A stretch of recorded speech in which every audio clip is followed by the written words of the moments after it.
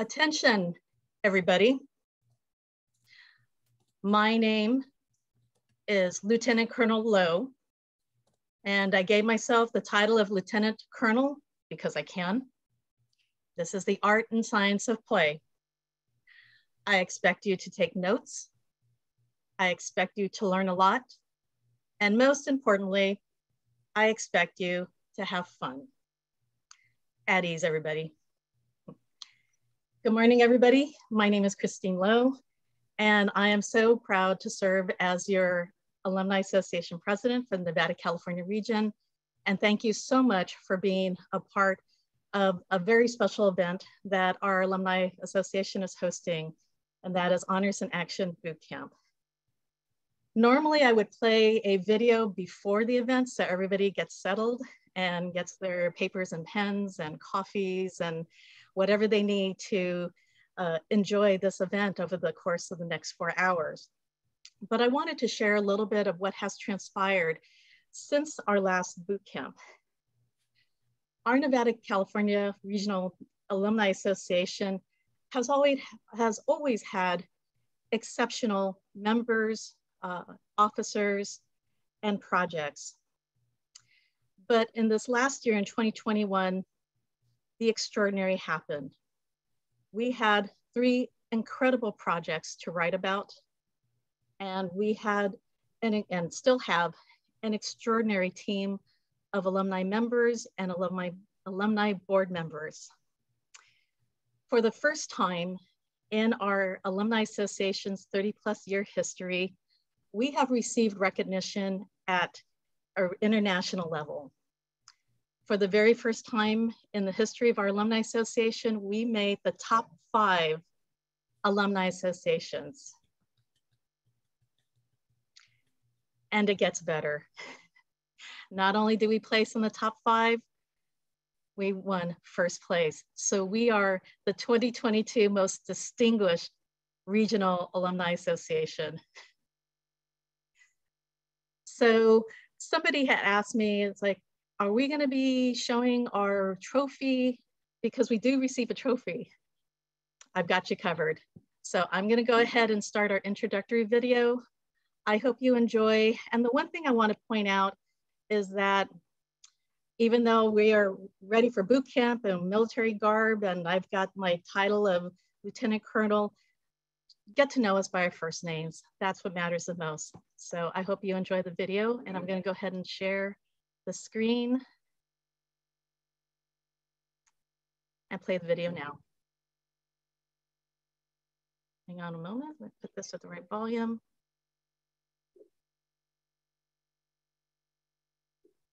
Okay, here we go.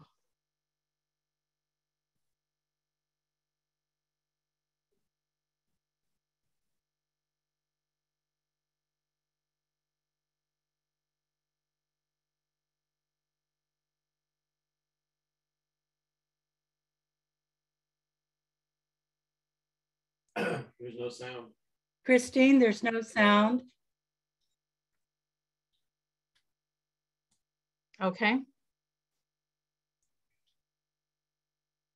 Let me go ahead and stop sharing.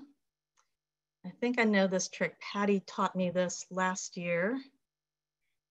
Christine, share your screen again, please. Yes, I got it. Okay. Go to view options, please. Oh, hang on. Can you hear this now? Yes.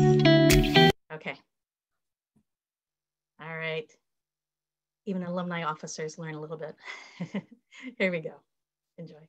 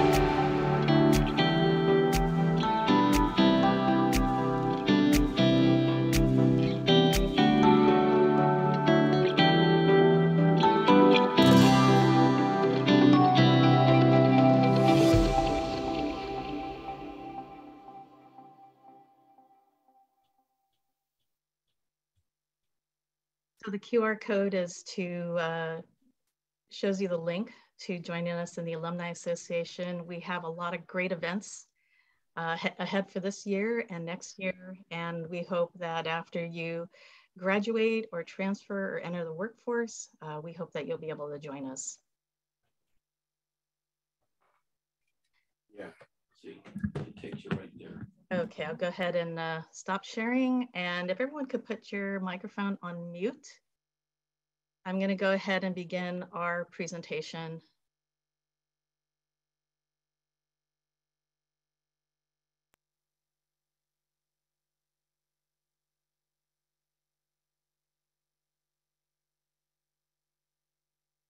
Okay, hopefully you could, can you see that? All right. Okay, so once again, welcome to Honors in Action Bootcamp. This is an event that is hosted by our Alumni Association. And because this is a regional event, this will count towards your 3rd star level. So thank you for joining us and taking time from your Saturday to be here with us. Go ahead and, all right. I'm going to, this is our Honors in Action Bootcamp cadence. And you could keep your mic on mute, but I will go ahead and sing this to you. Before I do that, I just want to share the photograph on the left is of my late grandfather, Vicente Gomez, or better known as Chente. What I admired about my grandfather was that he was a man of short stature. He was only about 5'6", 5'7", but he had this booming voice, which is something that I did not inherit. For most people, when I speak, everyone has to crank up their volume, so I'll do my best to channel my grandfather with this bootcamp cadence. So you can repeat after me, and you can keep your microphones muted if you want. I belong to PTK. I belong to PTK. I will conquer HIA. I will conquer HIA. I don't know what you've been told. I don't know what you've been told. PTK wears blue and gold. PTK wears blue and gold. HIA won't make you small. HIA won't make you small. As I stand here brave and tall. Cause as I stand here brave and tall. Win awards is what I do. Win awards is what I do. With my team, new and true. With my team, new and true. Never doubt a word I say. Never doubt a word I say. PTK rules the day. PTK rules the day. NB. NB. CA. I am PTK. Ha! I am PTK. Awesome. All right. Thank you so much for indulging me on this. This is a cadence that, thank you so much for the alumni, particularly our alumni officers, Barbara Demopoulos, Faustina Washburn, and Stephanie Mutialu for helping develop this cadence. So thank you so much. I'm gonna go ahead and, oops, all right. The mouse is working. All right. I would like to welcome some very special guests. First of all, I want to welcome once again Susan Edwards. She is the Associate Vice President of Honors Programming and Undergraduate Research. She is best known as our Honors in Action guru from the headquarters. And even though I really geeked out last year, I'm still geeking out because it is such an honor to have Susan with us today. So thank you once again, Susan, for joining us. And yes, it seems a little self-serving to welcome myself, but this is a guest presentation, and I am so proud to give a presentation regarding the hurdles that a student has to go through, and this is based on an alumni's perspective. And so I'm going to share with you my experience working on Honors in Action project as a former student, and also give you a perspective on how the Alumni Association plays a role in not only helping you in your Phi Theta Kappa journeys as a working on your Honors in Action project, but also after your time at a community college or two-year college level. So I'm happy to share my experiences with you in my presentation later this morning. And I also want to welcome the Beta Zeta new chapter from Cañada College. They are the top scoring chapter, or our top regional chapter with the Honors in Action project. And it is a very exciting project, a very timely project, and immensely serious endeavor that they pursued in their project. So I cannot wait to hear about their Honors in Action project.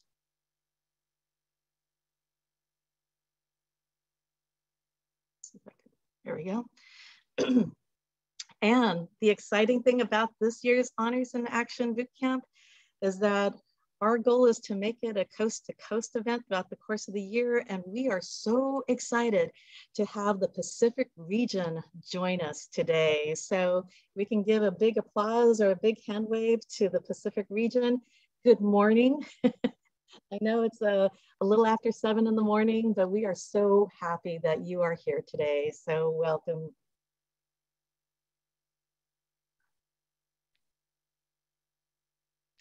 So I want to give you a basic overview of what is going to take place today. So there are 3 parts in our basic training, in our HIA bootcamp. The first part will be the presentations by both Susan Edwards and me. And take a lot of notes. You are welcome to take screenshots, but the good news about you being here today is that we will send you copies of the presentations after the bootcamp presentation. So, but if it does help enhance your note-taking, by all means, take screenshots of our presentation, but you will get this a few days after our bootcamp. After my presentation, I'm also going to introduce you to our Gung Ho HIA workshop. And that's an interactive workshop in which you get to work with either your own chapters, or for you who are brand new to Phi Theta Kappa and you are the only representative of your chapter, we've got a breakout room for you as well. I know many of you are just beginning to learn what's Honors in Action, or even what's Phi Theta Kappa. Not to worry. This bootcamp will give you a lot of information about Phi Theta Kappa's premier scholarly project, which is Honors in Action, but we'll also share with you a little bit of what it takes to have a rewarding Phi Theta Kappa experience. So this Gung Ho workshop will work for everybody. So as I already mentioned about the Gung Ho workshop, this will be this will be a 60-minute event in which we'll have breakout rooms for either chapters or with individuals in their soul chapter. We're going to fit you in one way or another. And we will also have a bootcamp survival guide. So be prepared, but don't worry, you're going to succeed no matter what. We're not going to let you fail. You'll also have a little bit of a break to have lunch or a little light snack. And then we will have just a very quick Q&A to see if there's any comments or questions regarding either the presentations or, most importantly, the Gung Ho workshop that we had.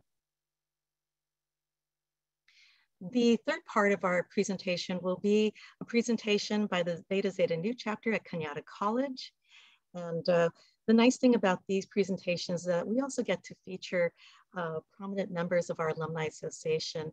Not only will they introduce the presenters, but also field the questions and answers. So these presentations also have wonderful alumni members who are also taking their time to join us today. We also have some raffles. We also have a raffle and prizes, and not just one prize, but lots of prizes. And so we've got some good stuff in store for you.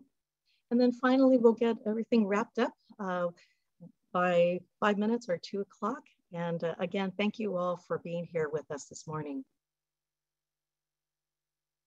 Okay, so I'm going to go ahead and stop sharing. All right, I will go ahead and pass the virtual microphone to our Executive Vice President, Faustina Washburn, who also has been inducted into the Phi Theta Kappa Hall of Honors. So Faustina, take it away. Thank you, Christine. It's my pleasure, and it really is a pleasure, to introduce to you an awesome woman, Susan Edwards. She's the Associate Vice President of Honors and Programming and Undergraduate Research at International Headquarters. Her journey began with Phi Theta Kappa in 1991 as an advisor for the Omega Sigma chapter at Houston Community College. She served as the founding advisor in 2002 for the Beta Lambda Mu chapter at Lone Star College, Cy-Fair in Texas. Both chapters, she coached and earned the honor of being named the Society's most distinguished chapter. That's an achievement, I want to tell you. She taught history and introduction to the humanities for 30 years. She joined Phi Theta Kappa headquarters staff in 2007 of January. Susan is a former Fulbright Fellow and National Endowment for the Humanities grantee and was named 2005 Texas Professor of the Year by the Carnegie Foundation and 2005 Piper Professor by the Minnie Stevens Piper Foundation. In 2002, she received the Mosel Scholar Award to study at the University of Havana. She has served as a member of the ACPA's two-year college commission and the National Collegiate Honors Council, two-year college and honors semester committees. As a board member for the National Council for Student Development and for the American Association of Women in Community Colleges. She's a busy lady, I want to tell you. Susan is a graduate of the Leadership Houston, Leadership Texas, and Leadership America.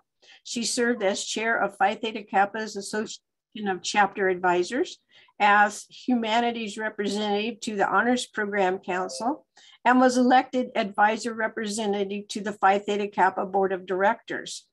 She was a co-editor of the 5th edition of Phi Theta Kappa Leadership Development, a humanities approach and development, the 6th edition of the curriculum that is available online at the leadershipstudies.ptk.org. She serves as a national facilitator for Phi Theta Kappa's Leadership Development Program, certification seminars, and edits the Honors Program Guide and the Civic Scholar, Phi Theta Kappa Journal of Undergraduate Research. She loves to travel and has visited 75 nations on 6 continents. And she's off to the Antarctica in 2022. I hope she has a jacket packed. She and her husband, Jeff, live in Houston, Texas with 2 cats, Izzy and Tabitha, and 2 dogs, Hillary and Lily, who are quite happy that COVID-19 has kept them at home for a while. We are so honored to have Susan with us today and for her to share her experience with us. Thank you, Susan. You're on. Thank you, Faustina. And I know Jeff and I are really excited about Antarctica. We leave November 19th. The cats and dogs, not so much, to the extent that they know. And since I live in Houston, I didn't own a coat, but I have purchased one in anticipation of nice cold weather. So I can't wait. I'm really happy to be here with you, Faustina and Christine and everyone on the Nevada, California Regional Alumni Association team has done a superior job. And congratulations again for being named the most distinguished alumni association. Well-deserved. The work you've been doing is incredible. And I hope everybody in the Nevada, California region knows how what they're doing has an impact. And I guess our last honor study topic will leave a legacy for you that will allow you to leave a legacy. So congratulations again. It was really exciting to hear that announcement at PTK Catalyst 2022. So let me share my screen because I want to talk to you about honors in action. And let's see. There we go. Oh, wait, no, I don't want to turn on anything. I don't want to turn on subtitles. Thank you. I got a little message on my screen. Don't you want to make it more exciting? Turn on subtitles. No, I don't, especially not right now. So Honors in Action is one of two projects that Phi Theta Kappa really asks chapters to work on in the course of a year. And Honors in Action, you may have thought about, well, why? You know, if you've heard about Honors in Action or you've worked on it, you may not have really thought about, well, why Honors in Action? And the reason is that it addresses the second part of Phi Theta Kappa's mission to provide or college students with opportunities to grow as scholars and leaders. And that's important because one of the things you're going to do with Honors in Action is really consider the impact of your project. And it's not just on the people you work with, but it's also on you as individuals and as a team. So you want to be thinking about how you grow as scholars and leaders. We know you're already scholars. You're members of Phi Theta Kappa. You're here on, for you, a Saturday morning, and for the Pacific region, really early Saturday morning. So you are dedicated to that.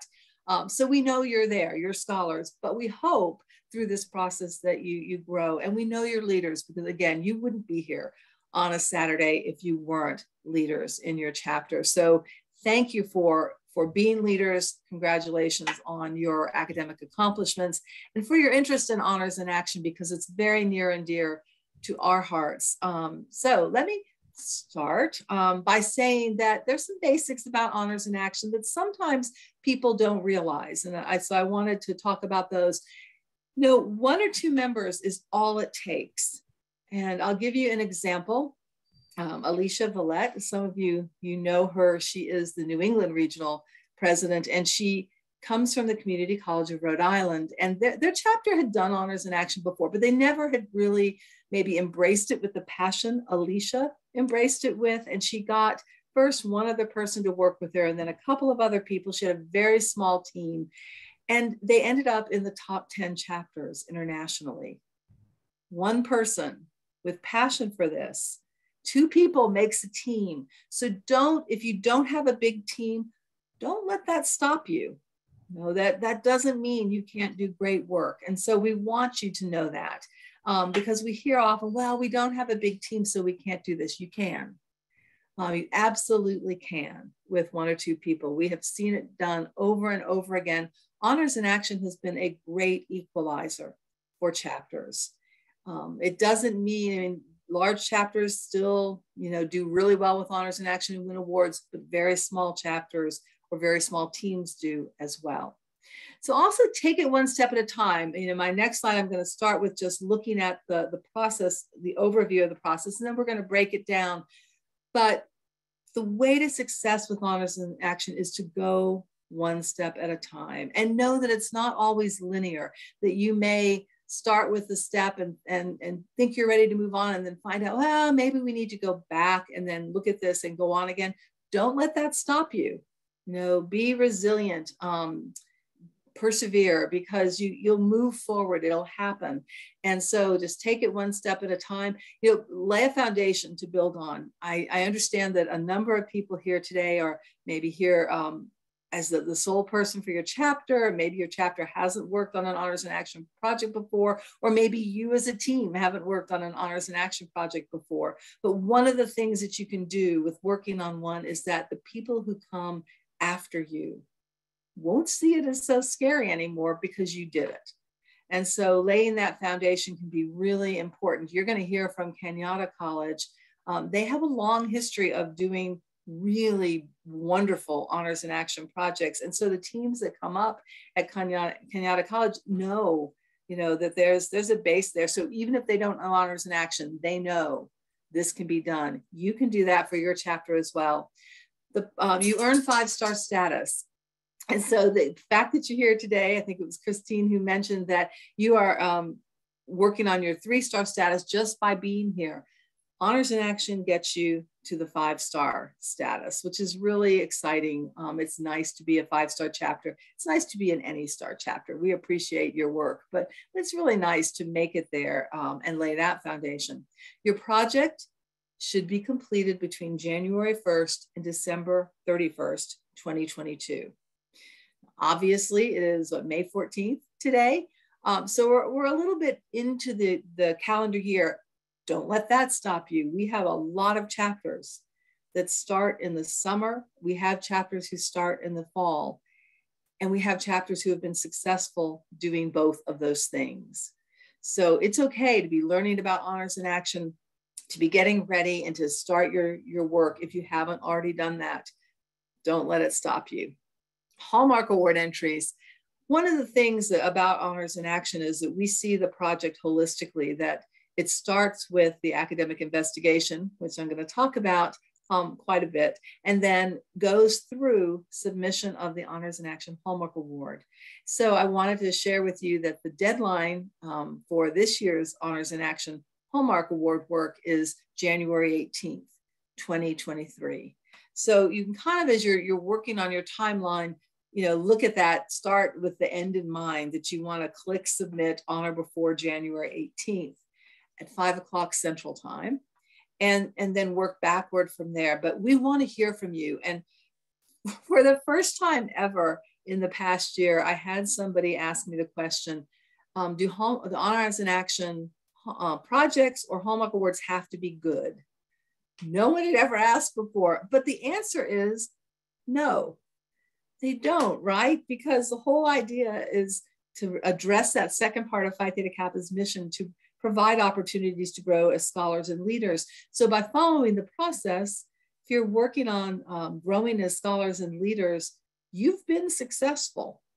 We honor that. And we want to hear what you've been doing. So think of this holistically. Think of it with the end in mind, that you are going to submit an Honors in Action Hallmark Award entry. We hope it's great, but we just hope to read what you're saying, because we just sincerely want to know how we are doing in terms of reaching our mission and helping you grow as scholars and leaders. So those are the basics. Here's the process. And I am going to break this down for you, but I wanted you to see it holistically so you know that it's not daunting. Sometimes it can feel that way, but it's just not. And I like to use a quote by Nelson Mandela. It said that it's always impossible. It always feels impossible until it's done.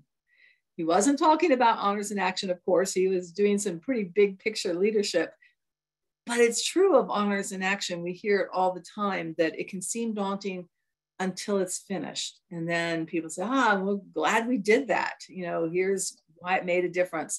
So you start with academic investigation. From your academic investigation, you design an action piece of the project. You're going to gauge your impact, and throughout the process, you're going to reflect on the project. So you really need 3 tools. One is you want to have a copy of, for each person preferably, but a copy of the 2022-2023 Honors Program Guide. It's available online at ptk.org/honors, and it will give you everything you need to know about the honor study topic, which is the art and science of play. For this year and next year, we're really excited about that topic, and we've heard lots of really positive feedback about it. So you want a copy of that guide. I'll talk a little bit more about that as we talk about academic investigation. Then you also take a look at the Honors in Action Planning and Judging rubric.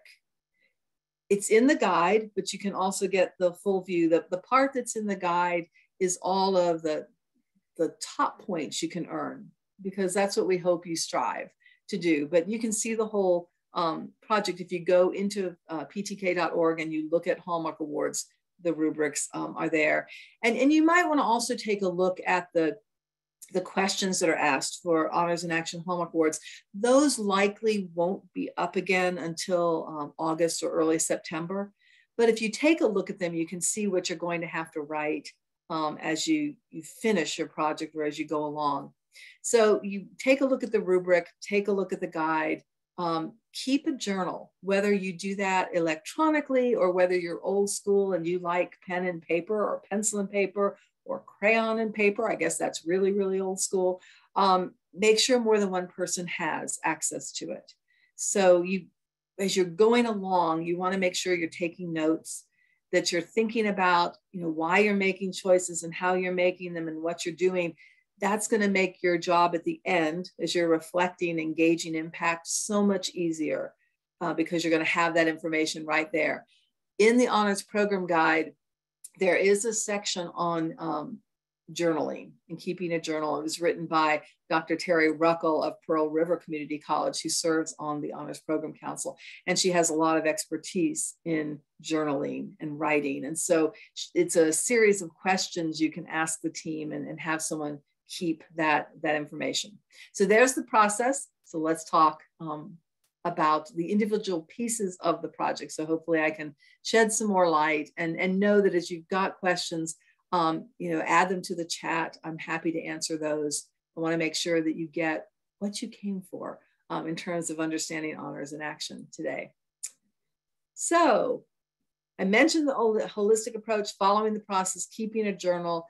Here's the thing that's really important and can separate chapters that are working on honors in an action project and doing a good job, and those that really may excel at the process as you're thinking. All of the academic investigation is going to be done into Phi Theta Kappa's biennial honor study topic. I mentioned the art and science of play this year. Always keep in mind that what you're studying, what you're investigating is the art and science of play. You're going to break that down and you're going to look at one of the 7 themes and work in one of the 7 themes. But the theme is a lens through which you are looking at the overall honor study topic.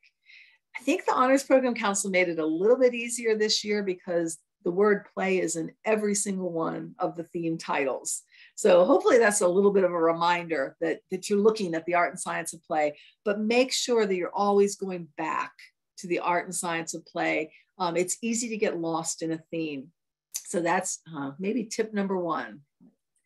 So let's look at the honors study topic and the Honors Program Guide. This is the foundation of honors in action.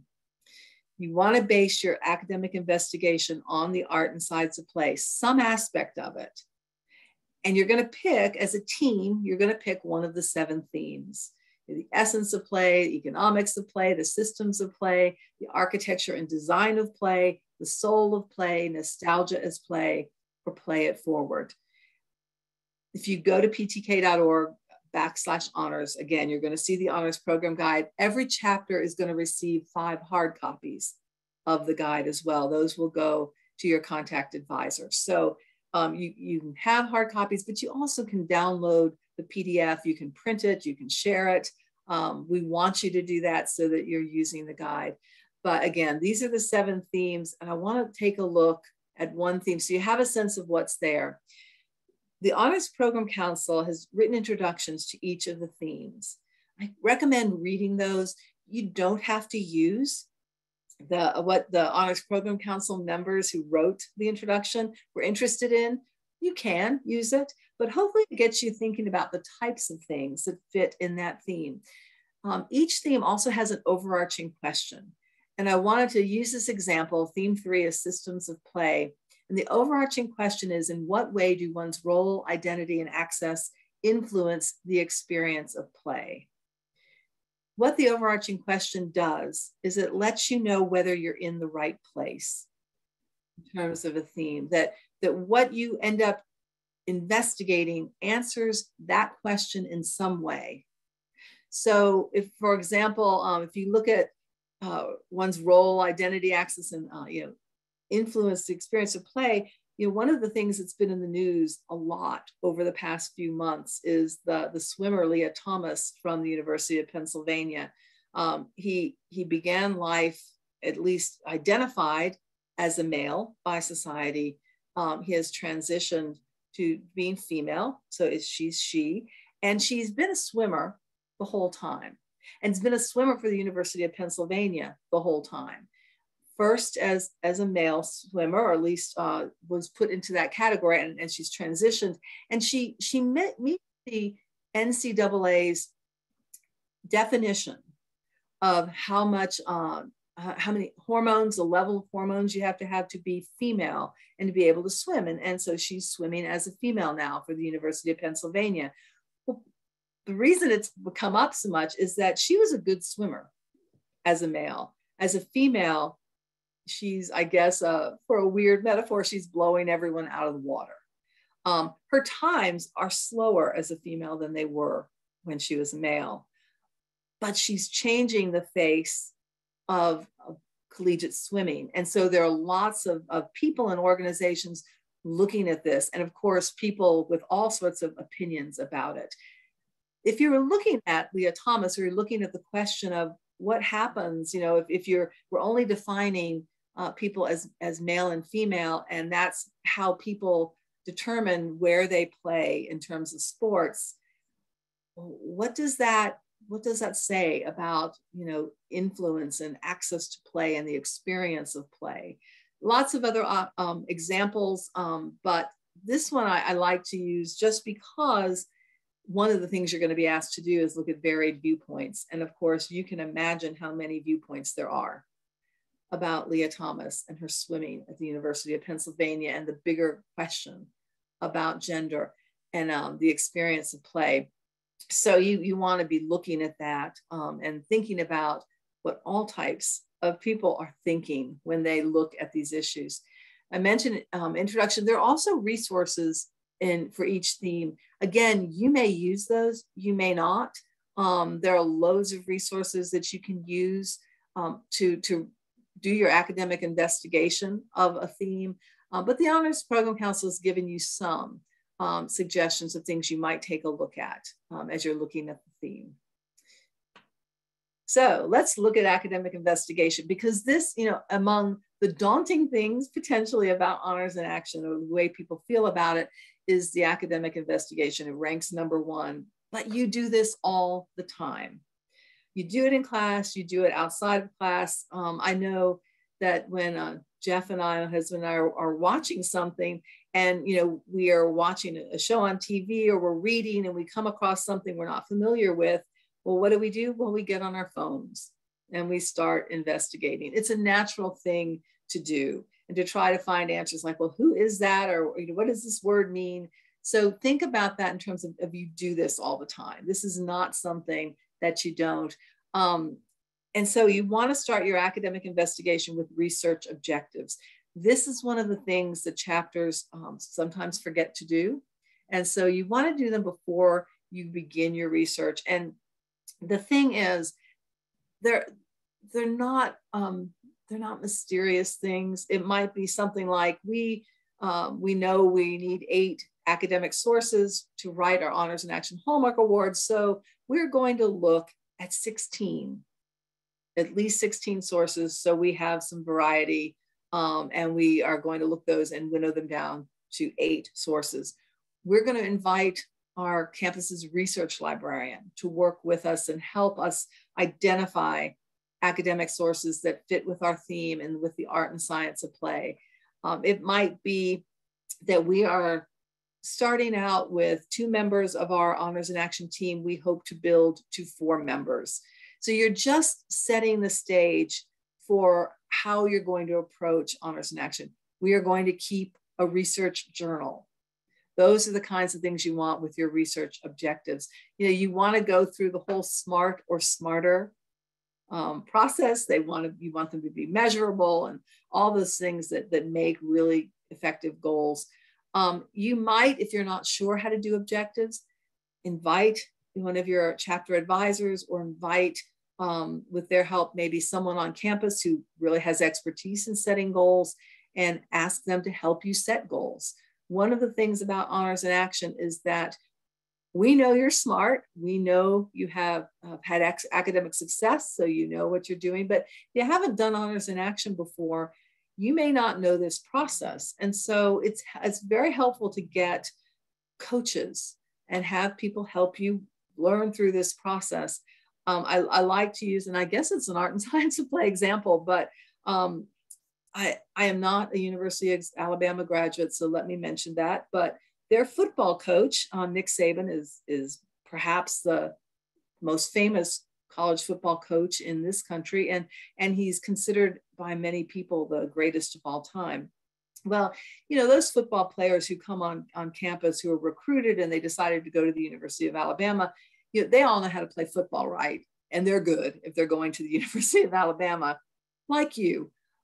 So they get to the University of Alabama, and Nick Saban and all of his assistant coaches, because he has a lot of those, don't say, hey, we know you know how to do this. We'll see you on Saturday.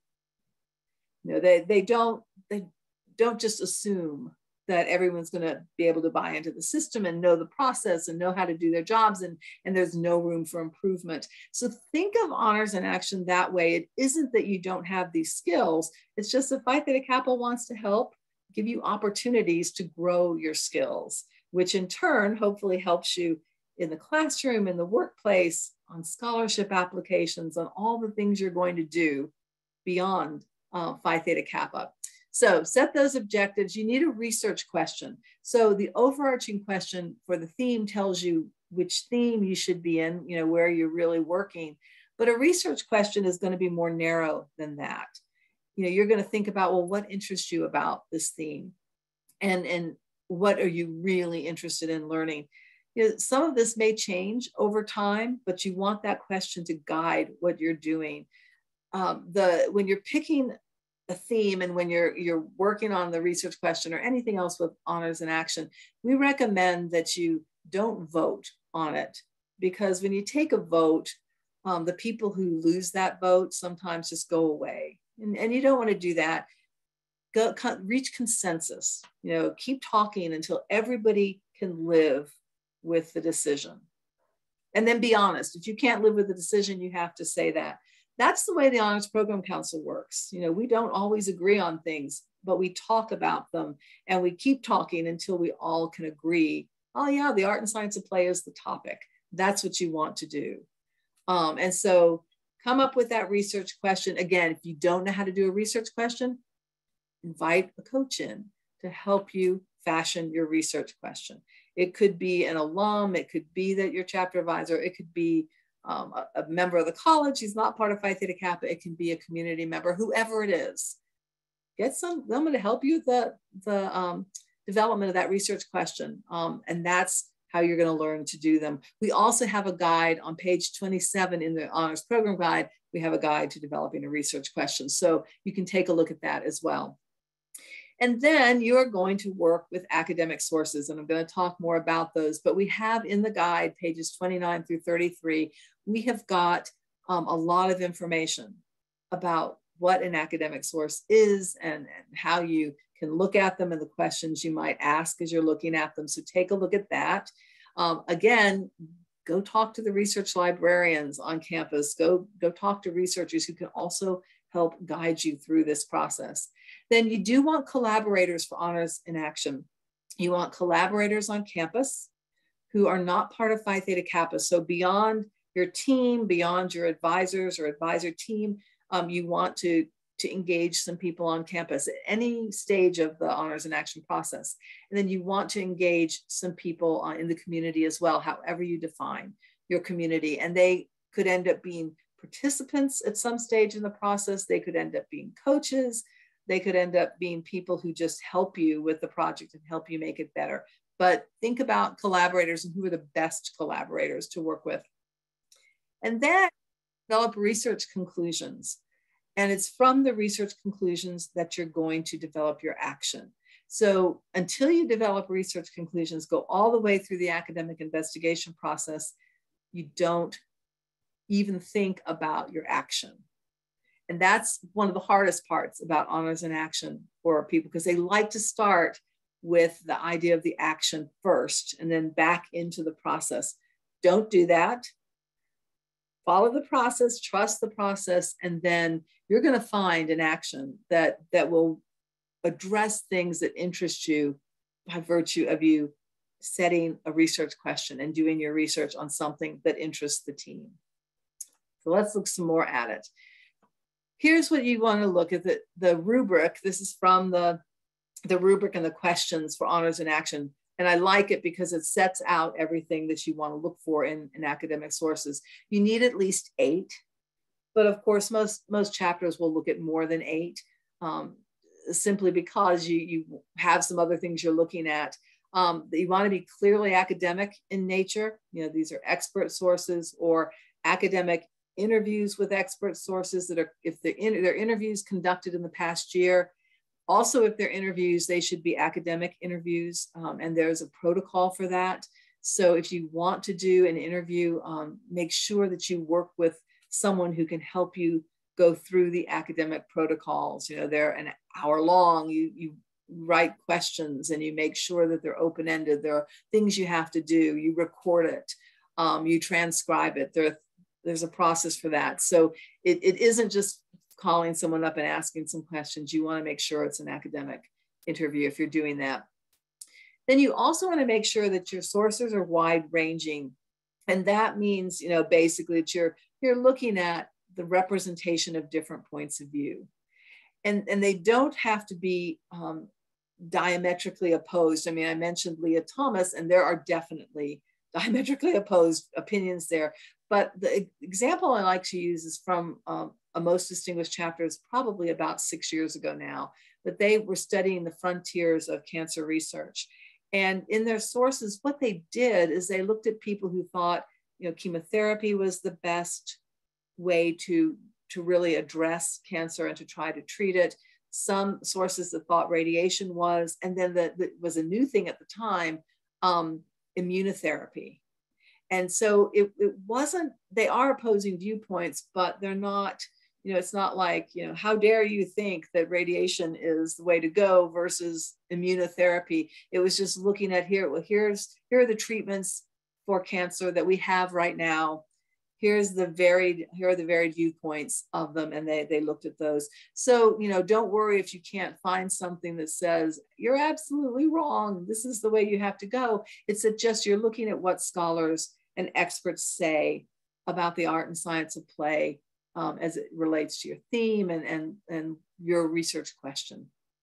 So keeping those in mind, at least 8 sources, they have to be clearly academic, they have to be wide-ranging, and you want different points of view. You also, another part of the rubric, when we're looking at impact, it's a good idea to have something that's global among those sources or considers global ideas. And the rubric does ask for that. It just doesn't ask for it in this particular sentence. So that's why the rubric is so important to take a look at. So for example, maybe you are studying football, soccer, and you're looking at the whole idea of, you know, why is soccer the most widely played and widely watched and loved sport in the world? But boy, if you're in a place like Houston, Texas, you know, it's the other kind of football that's important. It's not soccer at all. We have a male and men's and women's soccer team, a professional one, and there's still, you know, you can still go watch for $20. You can't watch the Houston Texans for $20. You know, it's much, much more popular. That may be very different where you are in Nevada, California. It's very, or Hawaii, it's very, and it's very likely to be different in Guam or Saipan or the Mariana Islands. So, you know, and it's very likely to be different in other parts of the world. So you want to consider that, and then, you know, keep that in your journal. And you may not work internationally because most chapters work locally, but consider it because the rubric does ask for that. All right, so here are the qualities of academic sources, because people ask about this all the time. They're presented or published by authors with expertise and credentials in the field of study. So they may have degrees or graduate degrees in that field of study. They may have really long careers. You know, for example, someone like, my mind is going to blank, Carl Bernstein, you know, who worked with Bob Woodward on All the President's Men. Bernstein doesn't have a college degree, but he definitely has credentials as a journalist and a long career as an award-winning journalist. So it could be those kinds of credentials as well. You don't have to limit that to degree credentials, but expert credentials you want to look for. You know, that the source was presented or published in peer-reviewed venues. You're going to find a lot of things in journals, for example, and those tend to be peer-reviewed. If someone self-published, you don't want to use that as an academic source. I mean, the person may well be expert, but may not. You're really looking for things that have been peer reviewed, that have been edited. You want them to have clear and accurate references and documentation of works by other researchers. For example, look at footnotes. That's a great place to find out, what are other people saying about this? Where did these scholars get their information? Look at the bibliographies in the back. Even for popular works by journalists, they will let you know where they got their sources. You can read in the back. Documentaries, for example, if you're looking at documentaries, I know Christine is a documentary writer and producer and director, that she'll put that information at the end of the documentary. You have to watch all the way through, but you can find who are the experts, where did Christine go to get this information, who is she looking at, who are the people who were experts who she looked at. So make sure that you're looking for those qualities. Examples, published literature reviews. These sometimes you wouldn't be able to use for graduate degrees, but you can use for honors in action. And the beauty of published literature reviews is you get a lot of different sources that are named, and then you can go look for those sources. So it's really kind of a beautiful field of scholars who have done work, and you can go search them out in places like Google Scholar and find the articles that they've published. And so it's nice. Published research, whether it's quantitative or qualitative, it's archival, you can use those things. You can use dissertations or theses as well if they're published, or a book published through a university or press. Those are all examples of academic sources. So more about academic sources. So you have this. Here are some questions that you can ask just to see if something's an academic source. What is the purpose of this academic source? Is theory, or is it history? Is it a response to somebody's perspective, or on your research question? So ask yourself, what's the purpose? Why is this person writing about this? How current is this source? Or is it a classic in the field? APA suggests that sources be 5 years or less. You don't have to do that. You can break that APA rule. But, if you're using something that's 10 or 12 years old, for example, is it really something that's a classic in the field? Is there more current research that maybe uses that research? Think about it, just where are you going to find the best sources for this? It's easier to do than you think. So ask a question, how current, or is this classic? What makes it classic in the field? Is there a detectable bias? Nobody is unbiased, but academic sources and experts take pains to document their research and document why they're coming down. They've decided, they've analyzed their research, and here's what they believe based on that. So if the source is very definitely biased, you might want to consider looking at other sources. You can use that information and sort of move on, but if you know that it's not, they haven't documented everything, that the source comes across as commentary, you're not looking at op-ed pieces in the New York Times, for example, or the Washington Post or a local newspaper. Those are commentary. You're looking at sources who can back up what they say, and the bias isn't as detectable there. So, and then how sound is the source? How well is it written? How well is it edited? You can always find mistakes in sources, it just happens. But if they're edited and they're well written and they're well argued, those are the sources you want to use. All right, so where to find them? Colleges, your college libraries, databases. Again, get help from the librarians. You don't have to do this on your own. And if you aren't on campus, see if you can Zoom with them. See if you can work on in a virtual way and ask librarians for help. Accessible search engines, WorldCat. I mentioned Google Scholar. That's a great one to use. You can, I will make a comment about Google Scholar. You may find some sources that ask you to pay for the sources. If you run up against that, go to your college's library database. Your colleges probably pay for access to those journals. So you don't have to pay for those sources if you can go to your college's librarian or library. The other thing you can do, we're going to have another round of Honors in Action grants where you can request up to $1,000 to help with your project. Well, if one of the things you really want is to get some articles that you found in some of the databases that do charge, and your library doesn't have free access to them, well, you can write that into a grant. And that's something that a grant can pay for.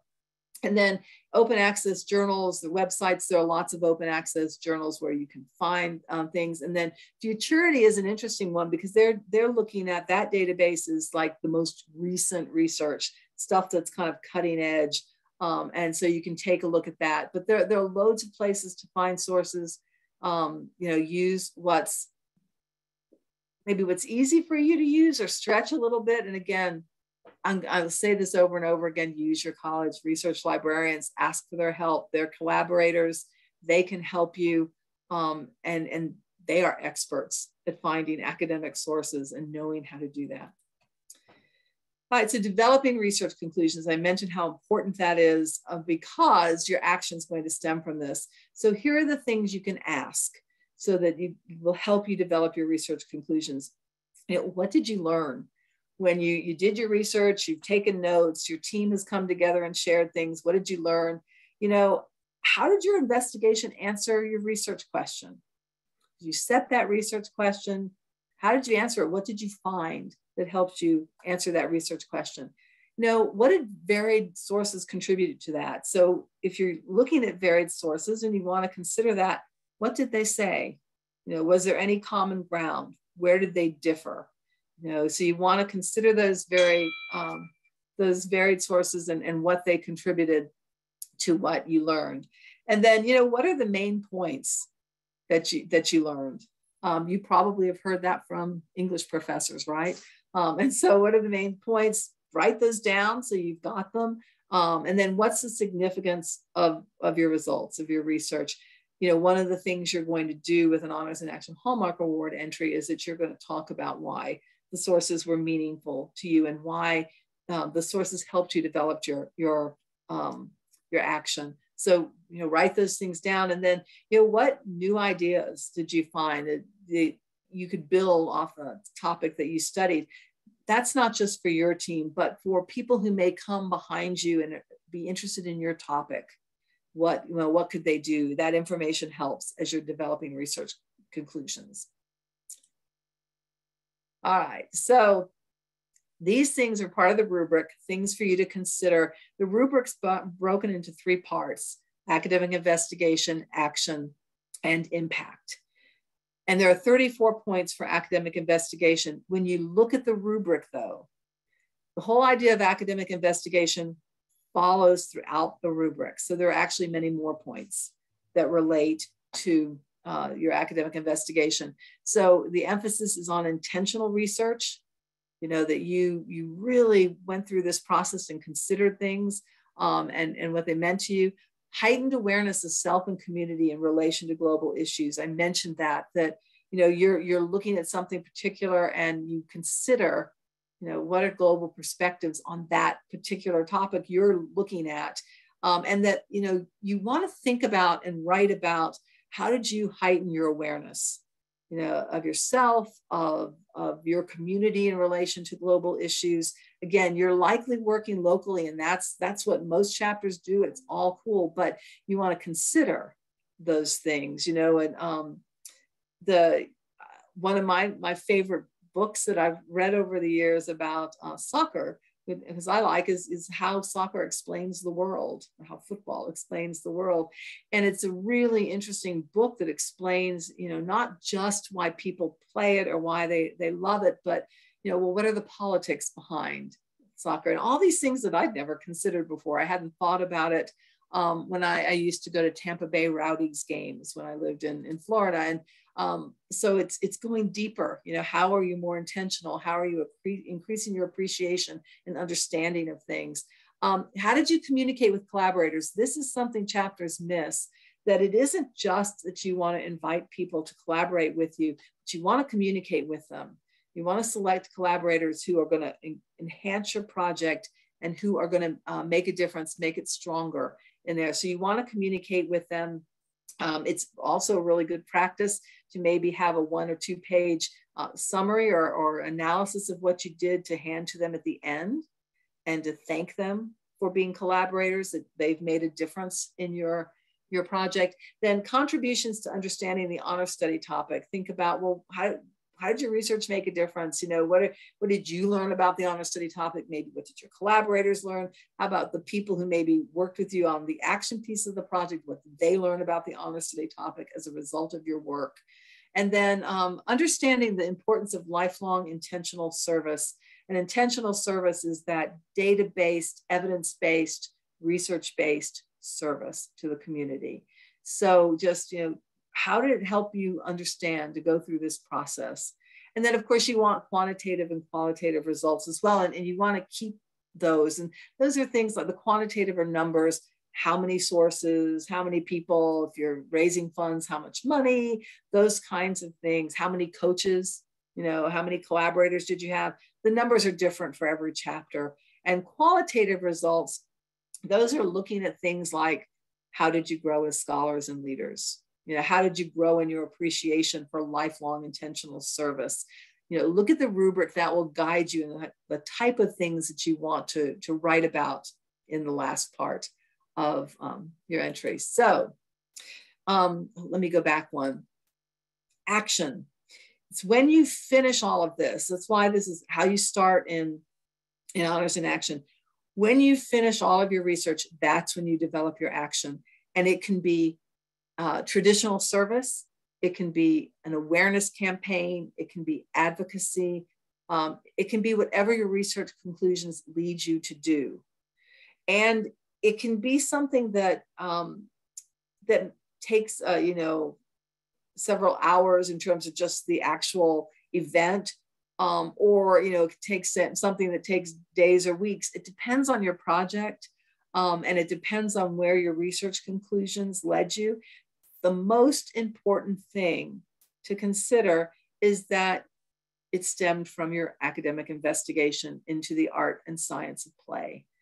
That's what really matters in the end, that you followed that process.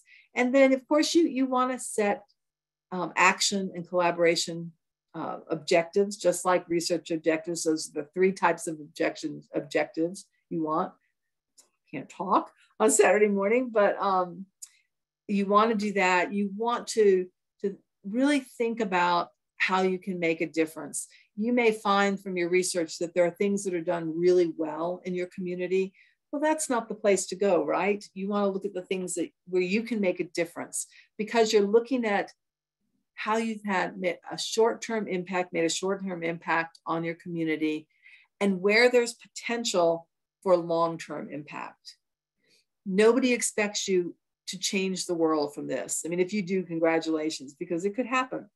But what we expect is that you'll make a start at it, right? You'll make a difference in your community, and it's a short-term difference with the potential for long-term impact. So you want to think about that as well. So let me go. We have a lot of sources, and I know that Christine is going to talk more about this and resources, but we have a lot of things online for you to help you work with this. And at ptk.org/honors, a planning rubric, a workbook, a journaling guide, all of these things that are in the honors program guide, but they also are online, you know, separated out from the guide so that you can use them. We also have film resources that that you can use either as starting points, or, you know, there are some that very definitely would fit as academic sources. And so you want to take a look at those. It could just be a way to have some scholarly fellowship and get everybody excited about the art and science of play, that you show one of the films, and maybe you build some Honors in Action team members from doing that, because you're getting them excited. We have Civic Scholar, Phi Theta Kappa's Journal of Undergraduate Research. The 2022 journal edition will come out probably in August. We're working on that now, but right now the 2021 and 2020 examples are on there.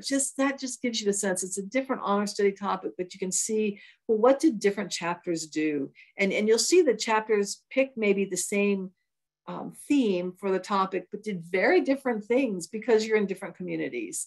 And that's okay too. You don't have to see what's going to make us completely original. It's following the process, which I probably have said 5 or 6 times, which should be a clue to you that you want to follow the process for you. And then we do have the 2022 Honors Case Study Challenge that you can find at ptk.org/honors. This is a really cool way to start in Honors in Action because it's using newspapers, which of course aren't academic sources, but get you thinking about the topic. And you look at it, 5 or 6 articles, you write a summary, you write a little bit about where the topic could go in the future, and you look at some other sources, and you can submit those in early November, and we pick 4 winners who get $500 stipends each, and that can be individuals and can be teams. It's just a nice way to start maybe thinking about your topic and maybe winning $500. California chapters and individuals have done that in the past. And then I know, I think Christina's already mentioned this and will again, but Research Edge at getanedge.ptk.org. Research Edge is about academic investigation, and you can use that for all sorts of things, but it follows the Honors in Action process. And so it's also a really nice short course to take a look at if you have not done Honors in Action before. So I'm going to stop there and see if we have some time for questions that I can answer. I know we've got another presentation, but what did I not talk about that you were interested in? What do you still need to know? Let me know. What questions do you have? Hi, my name is Nicole. Hi, Nicole. Hi, so this is a writing project on the subject of play, right? Playing. You will end up writing an Honors in Action Hallmark Award entry, and I'm going to say something about that in a second. It's about academic research, some just very intentional research about the art and science of play through one of the themes, and then it's an action project as well based on that research. A Hallmark Award entry it's technical writing. There are 11 questions you answer, and it's just writing to answer the question, very specifically what the question asks you. So it's more like scholarship application writing than it is creative writing. Okay, and it's an action project, so it's like there's a task involved that we would have to carry out. There is. I mean, after you've done your academic investigation and you get those conclusions, research conclusions, and decide, well, what action could we take that addresses that, then you will perform an action. You'll plan it, of course, and you'll do some sort of action, and then you're going to then think about and write about the impact of that. So yes, it's you think of it as intentional, evidence-based action with reflection. Okay. That's what it is. All right, thank you. You're welcome. Hello, Susan. How are you today? I am well, thanks. How about you? I just want to say thank you so much for joining us. And my question is to you: what do you think is the most crucial thing that students need to remember when they submit, or not necessarily just submit, but when they take on the HIA project? What is the most crucial thing that you see a lot of students kind of forget in the past that students need to actually remember this time around, or if they've done it before? Okay, that's a great question too. And the most crucial thing is really to follow the process, to not put the cart before the horse. Give you an example. And then because you mentioned submit, and I think on the other side, the very end side of it, when you're writing a Hallmark Award entry, the most important thing is to leave yourself time as a team to write and edit your Hallmark Award entry. That Hallmark Award entries tend to be heavily edited. They should be, that's what scholars do.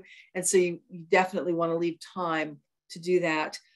But as an example, we see this every year, and it may just be mistaken writing, but the very first thing that you write on a Hallmark Award entry is an abstract of 300 or fewer words. And so people will start and they'll say, we did a beach cleanup. Well, of course, immediately what a judge is going to think, you did the action before you did your research. The team didn't go through the process. And so that's why, going through the process and then thinking about that when you're answering questions, knowing, there are people on the other side of this who are reading them, and you want to make sure that they know you went through the process, that they know what the honor study topic is. And so I think those things are connected in the most important thing. And then I think, having the rubric with you as you plan as a team, so that you know that you're going through the process, but also you're preparing the whole time for the very last piece of writing the answers to the Hallmark Award entry, and knowing what you're going to be asked to do, so that you've planned with the end in mind, and you know that you're not missing anything there. Does that help? Yes, it does. Thank you. You're welcome. We actually, oh, go ahead. Sorry. I have a question in the chat. It says, it's very hard not to think about the action first. What advice do you give to overcome the overwhelming urge to think about what action I can do before research? And that's so true and so great. It is hard to do that. And so one of those things is to make sure as a team, you put that aside. If you start talking about actions, maybe have someone, we always call them at headquarters and meetings, weed whackers, who stop you from talking about that. Now, maybe someone who's taking notes can write something and come back to that. But if you're doing intentional research, and I may have actually, those of you who were here last year, I may have used this example, but if you're doing intentional research, you aren't necessarily going from your initial reactions, at least what you think is true. And my example is that I live in a subdivision where there are lots of rabbits, bunnies. In fact, when I walk in the morning, it's like a 4 bunny morning today. I love seeing them. I love animals. I love humans too, but I really, really love non-human animals. And so in thinking about them as I'm going through there, I might think, well, isn't the subdivision so wonderful because we have these rabbits here? And, how do I maybe work with the subdivision to make sure that we have adequate plants for them? Right? I'm thinking of actions because I like the rabbits. And yet that may not be at all what they need. So doing some research about, well, what is the life cycle of rabbits, or how do they play, since we're looking at the art and science of play, what are their lives like? What happens when you live in the middle of a subdivision in the 4th largest city in the country? And really thinking about, well, maybe, what it is, maybe those rabbits need to be relocated, or, there may be something completely different. And so that's why you want to make sure that when you're thinking about the action, that it may not be the thing that your community needs. Another example from years ago is that we would do, oh my gosh, now my mind is blanking on that. The walk for cancer, the 24-hour walk for cancer, Relay for Life. And, where I live in Houston has this really strong organization that does it. It's not that they don't need our help, but it's not where we can do the most to help something. So, looking at, well, where can we do the most good, where we can have the greatest short-term impact. You can't know that without research. You can't know that without actually asking questions and looking at sources. So I'd say just, trying to remember that, and then, appoint a weed whacker who stops you every time you're thinking, I really, really, really want to do something for those bunnies because I like them. and can say to you, Susan, you say that at every meeting. Let's table that for right now. I'll make a note of it, but let's stop that. And so I think in a practical sense, that may be the easiest way to get people to stop. Again, it doesn't mean you might not go back there, but yes. So I think Yadira said, so in a way, it's avoid assumptions. Yes. We all have assumptions. We all have things we love. We all have things we want to do that are, there are heart things, right? I mean, they're the things that we love, that we, if we had a list of the things we love in the world, they would be on that, or, we have a reason for wanting something. And so, if you stop and say, is that the way to go? What do we know about this? What can we learn about this? And then you, at the end, your assumptions may be right, but they may not be right. And I should say, as you're going through that process, write it all down in your journals. Just the whole process of thinking, don't start with the action, be intentional. You can write all of that down, because those are the kinds of details that you might write about in your Honors in Action Hallmark Award entry. All right. Thank you. Thank you very much for the questions. And we thank you, Susan, for participating today. So I had one more question, if that's okay. So my question's regarding the themes, and I'd love for you to go over in more detail about the 7 themes in specific, because I'm looking at them right now and I'm just trying to get a better understanding of what each theme is really entailing and about. Sure, and I don't know that I have enough time to do some of that, although I'm happy. I think I'd put my email address on there. Here's the thing with, if you look at the overarching questions, rather than just the theme titles. So for example, theme 1 is essence of play, and the overarching questions, what are the natural and philosophical foundations of play? That one, for instance, is all about, why do we play? Why is it that almost all beings play in the world? What does that mean for us philosophically? What does it mean for us biologically? What are the different roles? There's lots of research about, the foundation of play for humans isn't necessarily for survival, certainly not in the 21st century, where for other beings, play is about learning to survive. And there's evidence that animals who play the most are the ones that survive best, which is kind of interesting to me when I read that, because it seems like, well, maybe that would be maybe more risk-taking behavior. And so really, is that true? But, researchers, especially when I wrote about in the essay, is looking at bears, that seems to make a huge difference for them. So, economics of play, what are the financial, physical, and psychological costs and benefits of play? I was just talking with Jeff this morning that I'm a big sports fan, but I'm a big baseball fan. Baseball relaxes me. And while I do hate to say it, in Nevada, California, go Astros, since I live in Houston, with my apologies.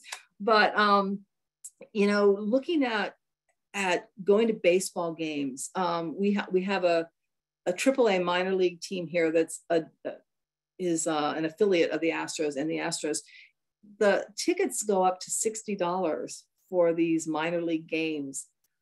I personally think that's ridiculous. And thank you, Melissa. Yes.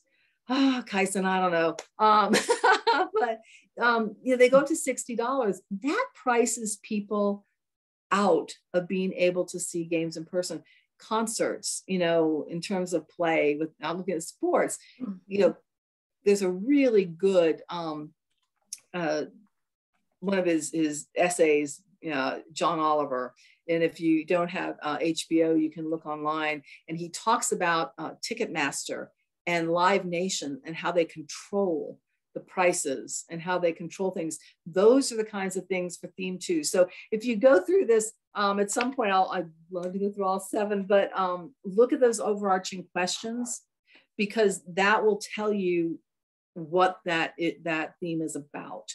I know the titles don't always look at the broad spectrum, but also, and I'll put my email in the chat, you are always welcome to ask questions and talk about the honor study topic with me after this as well.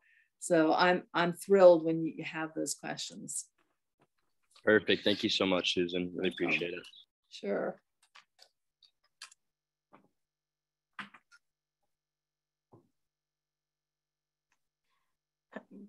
Okay, well, great.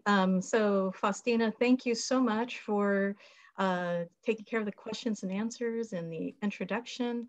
I kind of wanted to chime in a little bit before Faustina introduced our next person to introduce and take care of the questions and answers. But I know since this is our second year of boot camp, I am grateful for the interaction. I know this is something that we wanted to kind of try a little bit, and I know we're a little bit over with the presentations, but we are so grateful for the questions that we hear, not only read, but hear from you. And so what we'll do is if any questions that have not been answered, just feel free to, we'll just copy everything in the chat, and then we'll make sure that we get those questions out to Susan or me or anyone. So just to give you a heads up. So Faustina, mic is yours and you can introduce Abby. Thanks.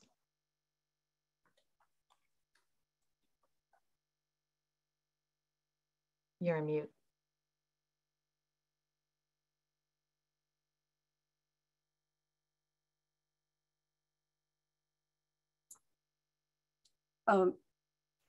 Okay, I was answering questions in chat and I wasn't out paying attention.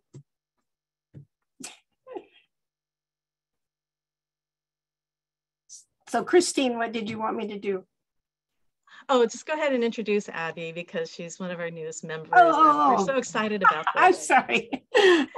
Okay, coming up next is Abby, who is our newest alumni member. And I believe she's going to introduce Christine. Thank you so much. I am very happy to be here this morning. And yes, I have the honor of introducing our next speaker.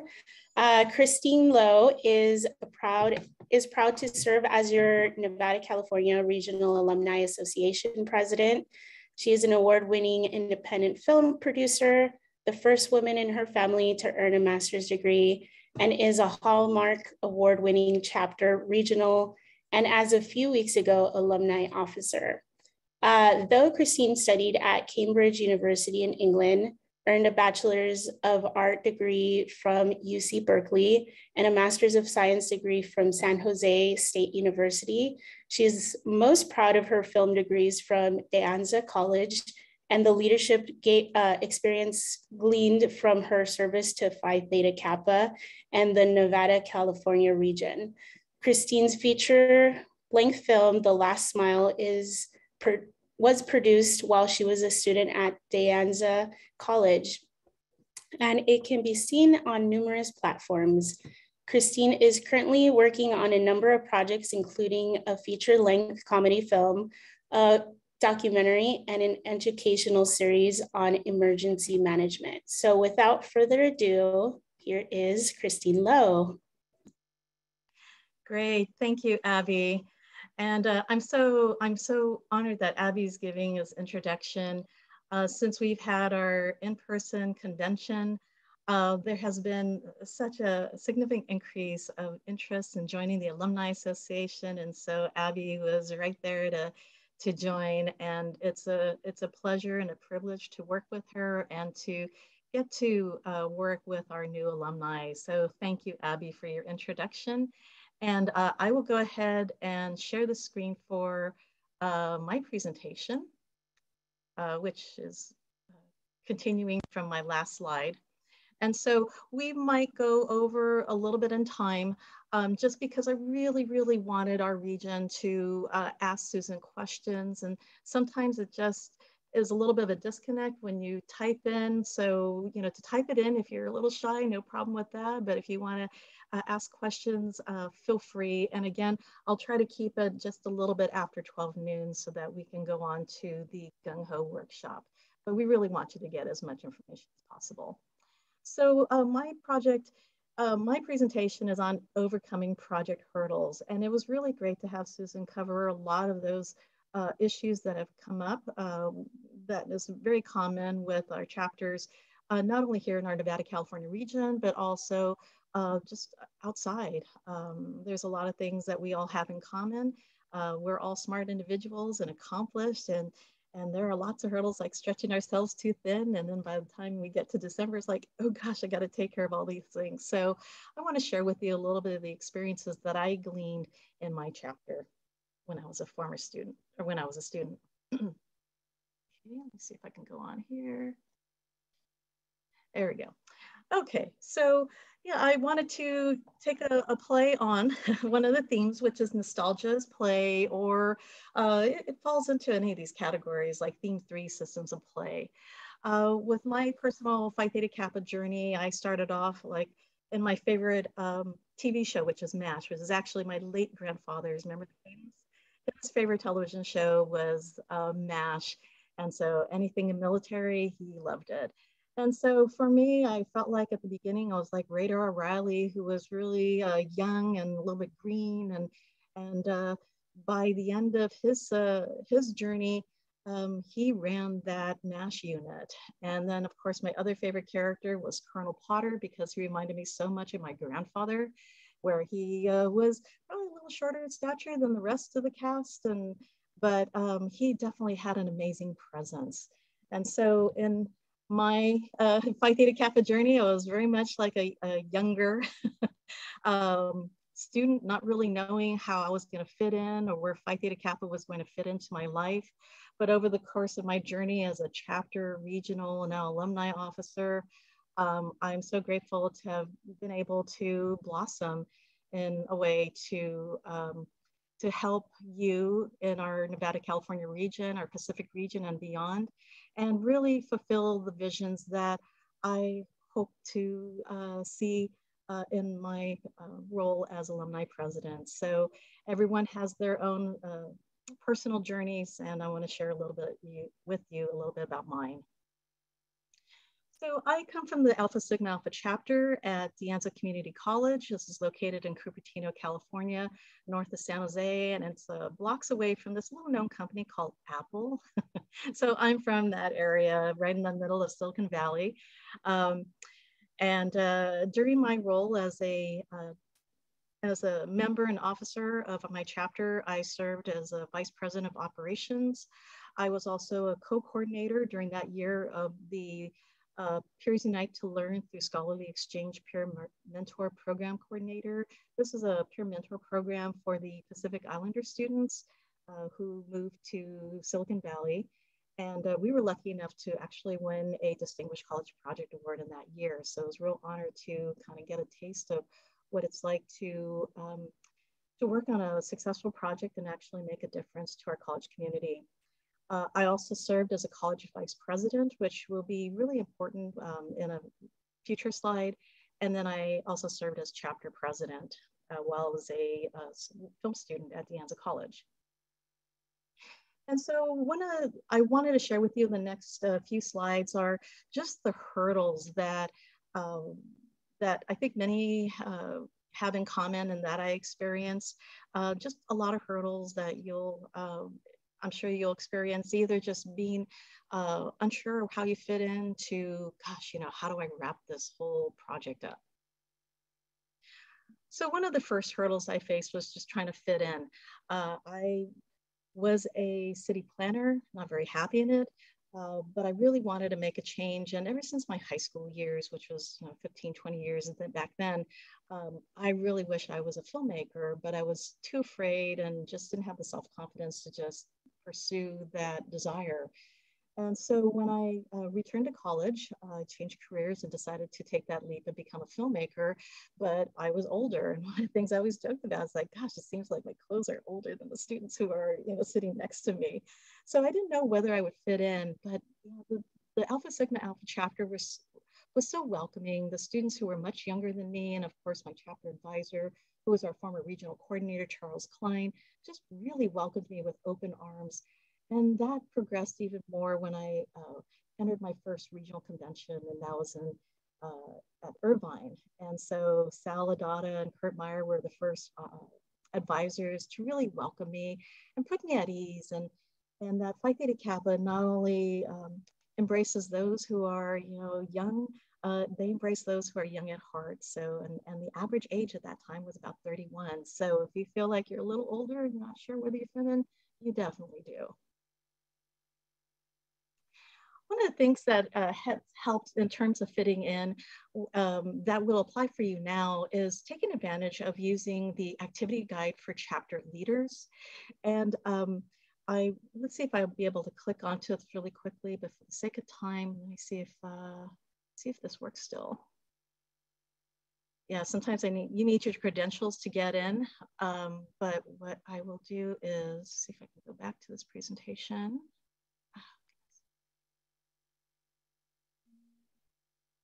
Hang on. Okay, so what I found really great about this activity guide for chapters leader is that even though I'm an alumni leader, I still actually refer to it because this booklet has really helped in ways that I wish this book was in existence when I was an officer. And so everything from like helping students recognize and grow recognize their potential and grow beyond that, I thought was really fascinating, as well as ways to engage people from all walks of life and ages and backgrounds to get together and take parts in team events. So everything like a treasure hunt or team building exercise, those I found really, really helpful. And also what I found useful for the chapter leaders activity guide was if you were interested in becoming a chapter officer or regional officer or even beyond, there's a little bit of information about that too. So for you ambitious types who are thinking of sticking around for another year or so, there's a little bit of something for everyone in this particular activity guide. So definitely take advantage of it. And again, you can find this at .org, and you're actually going to take the opportunity to find this during your gung-ho exercise. So one of the things that that I'm proud of is that with our Nevada, California region, we do everything that we can to help members and officers and advisors, especially advisors, because they are the backbone of our honor society. We wouldn't be successful without the advisors. And so if you know your advisor, definitely give him or her a shout out, because they are definitely so helpful to not only to you, but for us in our region and our alumni association. So a number of ways that we try to reach out to members and advisors are through a number of events that the regions host. And so we have our Alumni Association TIA 3 event. This is fairly new and pretty successful, and they're informal workshops, educational forums, but it's an informal setting. So like today we have HI8 boot camp, so it has that level of informality. And what I really like about TIA 3, which is an homage to my late grandmother, is that it gives us an opportunity to reach out to those not only within, but outside our Nevada, California region.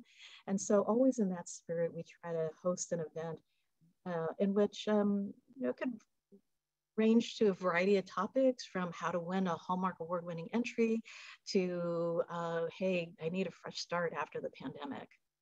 We also have our conferences, and so our next conference will be our Fall Leadership Conference. That'll be held in Los Angeles, just south of LA Airport, and this will be held on the 21st and 22nd of October, and this is during the baseball playoff season, so I hope my Dodgers will be there, but I will definitely be there for the Fall Leadership Conference, Phi Theta Kappa first. We also have an amazing regional officer team. Each year we have an extraordinary group of student leaders who want to just take their leadership up to the next level. And so we have a team of wonderful regional officers that come from different districts within our Nevada, California region. And so they have various events that they hold throughout the year that will keep you engaged and involved. So in case for those who may not be able to have an honors and action project in place this year, definitely take advantage of the other events that our regional officer, as well as our alumni association host, because we work hard for you. We really are passionate about Phi Theta Kappa, and we want you to be as successful as possible in your Phi Theta Kappa journey. And the one thing that I want to note is that, yes, we always strive for our Nevada, California chapters to be a 5-star chapter. But if you're just a new chapter wanting to engage, any star level is a success no matter what. All right, so I know Susan had talked about this, and this was one of the biggest hurdles for me, even though I was an older student and had some nice life experience.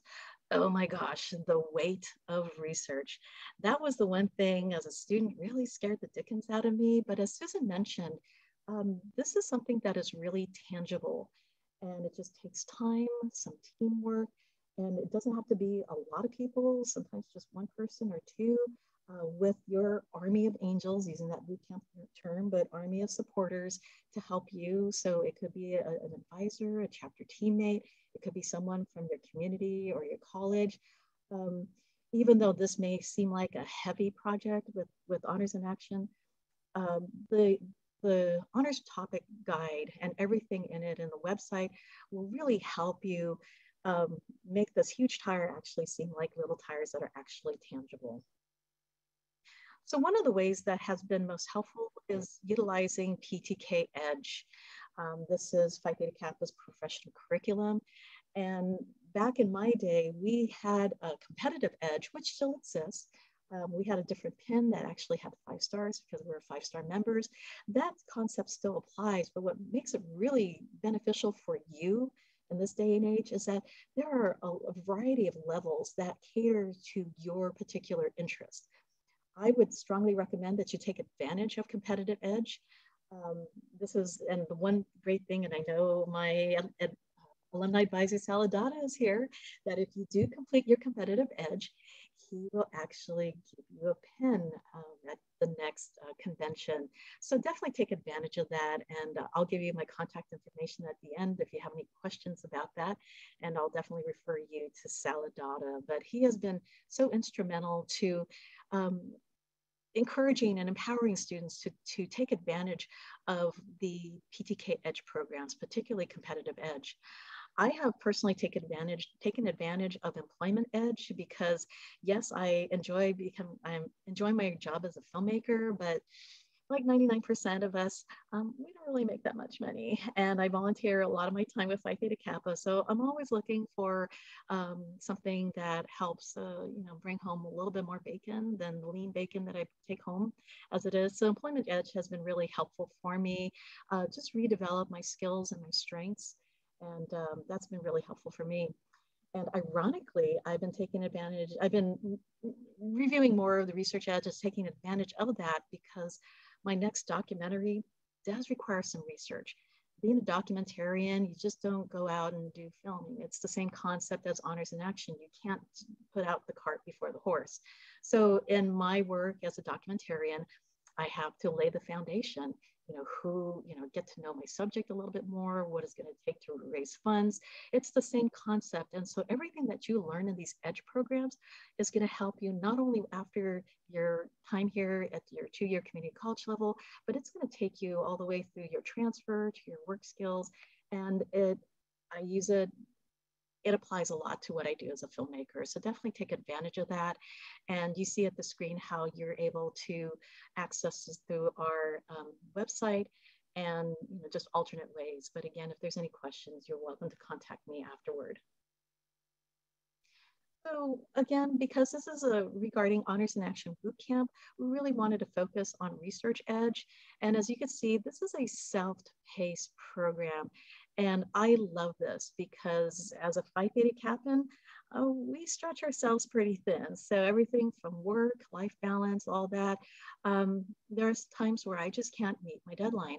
And so to actually have a research program or this EDGE program, like everything else, all the EDGE programs that are self-paced, you take that time either late at night or for me, since I'm a morning person, that's when I'm at my strongest and I'm able to accomplish a lot with the self-paced program. So definitely take advantage of it.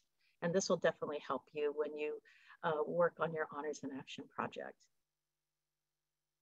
And the cool thing is that you get badges, and they joke like those stinking badges. No, these are cool badges.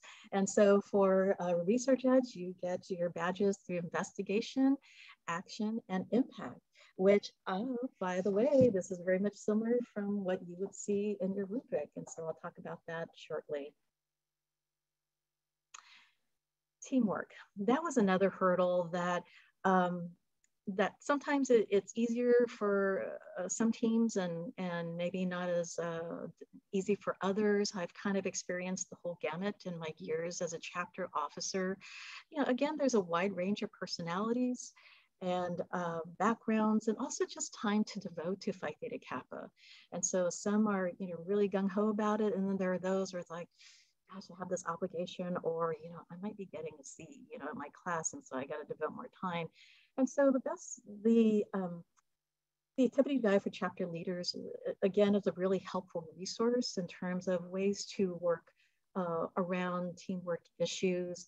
And the great thing about what you glean in your experience with Honors in Action or your chapter activities is that you get to learn a lot of this well ahead of your peers who may not be honor students or may not be a part of Phi Theta Kappa.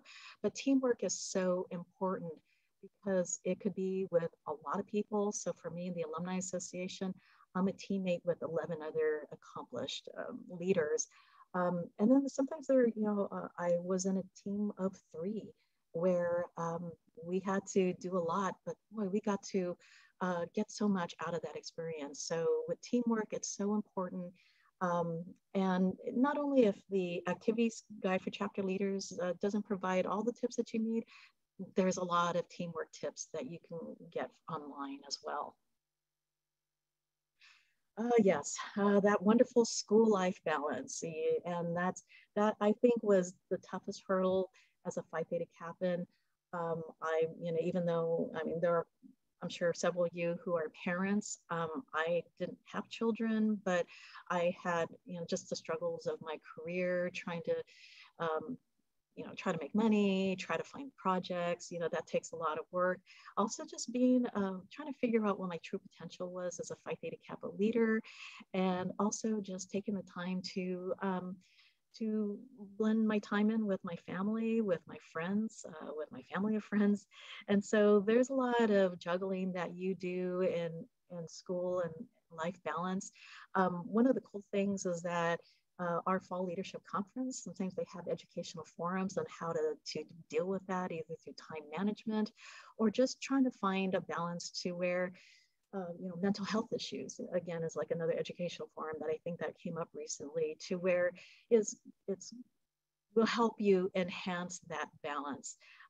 Because you are so accomplished and talented, there's a lot that is asked of you. The best part of it is being, you know, taking the courage to say no. And so that also helps with trying to provide a good foundation for you. And I know my advisor, Bill, says, okay, I wish you would do that, Christine. So I promise I will this summer.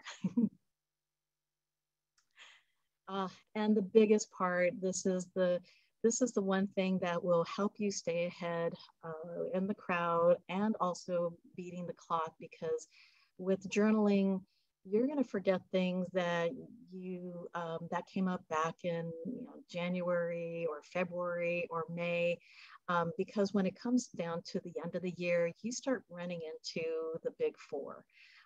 That is the holidays. This November 30th, which is the deadline for college admissions or college applications.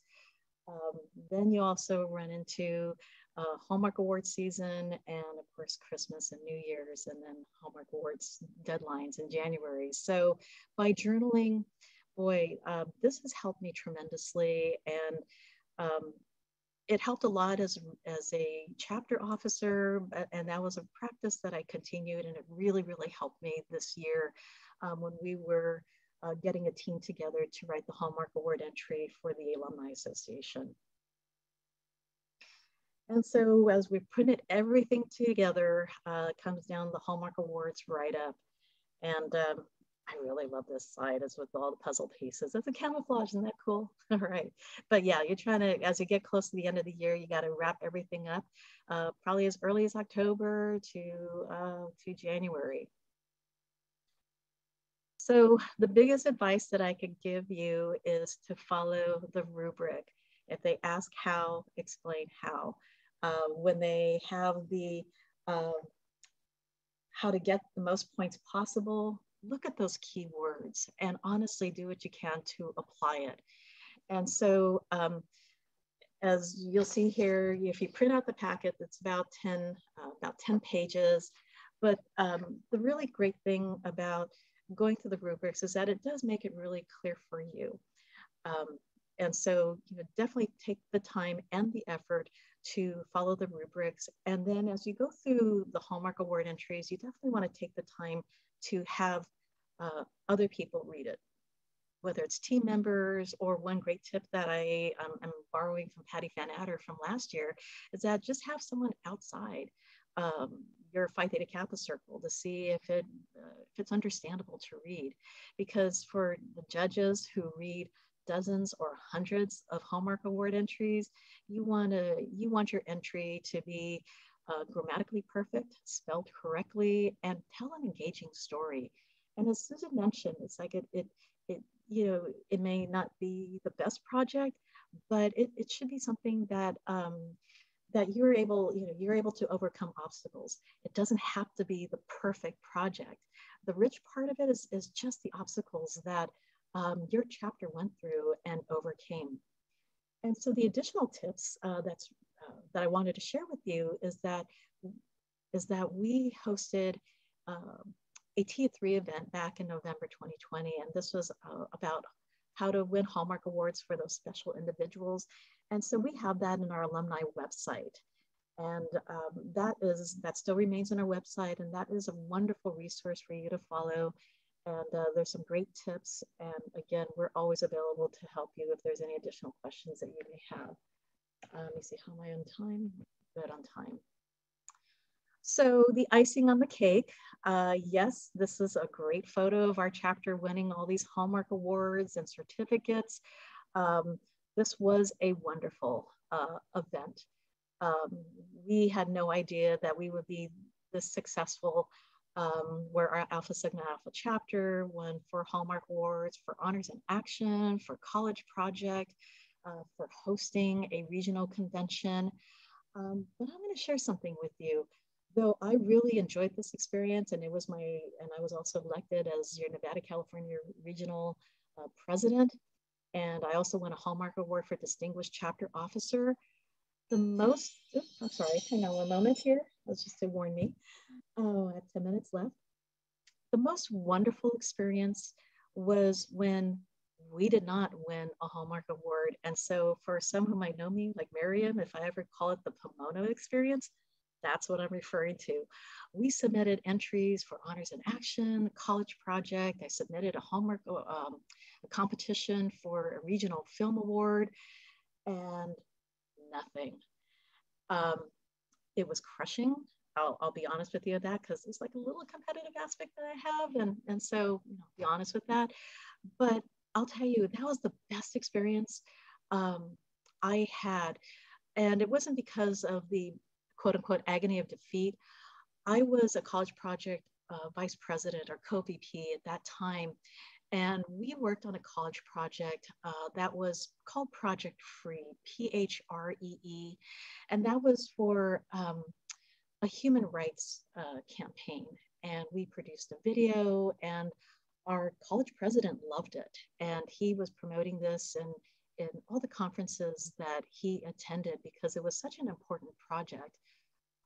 So that was one great experience. And even though we didn't place in the regional competitions, much less in international, to be a part of a team of 4 dedicated students was the most extraordinary experience that I ever enjoyed. And we didn't even win an award. I got to learn my project management skills from someone who was 20 years younger than me. Her project management skills were unmatched, and I do my best to do what she does. She went on to become a scholarship student at Santa Cruz, and now works in San Jose for one of the community college in San Jose, Evergreen, I believe. And so also really getting to know our college president and trusting us, and also bonding with our advisor. those were experiences that I would have never enjoyed had I not been a part of Phi Theta Kappa, working on a college project or honors and action project. And so even though this is a cool picture and this is something that will make the newspaper, what really is the headline is the experience I gleaned, whether or not I won a Hallmark Award or came away with nothing. All right, so you've gone through boot camp, you've completed your honors in action or your college project. What next? So I'm going to talk to you a little bit about our role in the Alumni Association. I know this is something that is new for this year's boot camp, but one of the things that I really want to encourage are for those to join the Alumni Association, especially for those who are going to enter the workforce or transfer to a four-year university after your experience here at Phi Theta Kappa this spring. One of the things that I hear time and time again is like, okay, I just became a member of Phi Theta Kappa, I'm transferring, but gosh, now that I know Phi Theta Kappa, I wish I can get more involved. Well, I have, I have the perfect venue for you. This is by joining the Alumni Association. And so on your bottom right corner of the screen, we have the QR code for your application on becoming a member. There are so many opportunities in giving back. One is supporting our Nevada, California region and beyond, as well as the chapters. And again, by being a part of this event, you get to check off your 3-star level. So that's one of the ways that we're able to give back, is just to help you or your chapter become a 5-star chapter or become a 5-star individual. We also love supporting regions as well as the Center of Excellence, just because they work so hard to give us a plethora of information and resources and update every year or 2 years. So again, this honors study guide is a project that took years in the making, and we get to enjoy this for the next 2 years. And that takes a lot of effort from Phi Theta Kappa headquarters, and so we're always happy to support them one way or another, and we're so grateful for Susan to join us again. So we're really grateful that we have that kind of collaboration to work together on all 3 levels of honors and Phi Theta Kappa leadership, from a chapter, regional, and as well as a headquarters level. We also want to support you. One of the things that we'll be working on, especially this year, is try to support the Phi Theta Kappas who are leaving us at the community college level. And so one of the things that I experienced as a chapter officer, and at that time I already had a bachelor's degree, so I was working on my master's degree at San Jose State. And even though it's all well and good, sometimes it feels a little lonely. And so what we're working on this year is really trying to have either a support group or some ways to where we can all get together, through either an informal Tia 3 event or some kind of event to where it's like, hey, talk to us, what's going on. Sometimes just listening is a key to success. And of course, having fun. We really enjoy having these informal events like boot camp because we get to engage with our regional coordinator, Miriam Moody, Susan Edwards from Phi Theta Kappa headquarters, and Erin Millard from our Pacific region and all the chapters from that region. This is such a great opportunity to do something fun and informative and educational. And that's where I think that's one of the ways that our Alumni Association shines. So thanks to Phi Theta Kappa, my experience working on honors in action and college projects, even though I was not an honors in action officer, I got involved with the honors in action project every year that I was at De Anza College.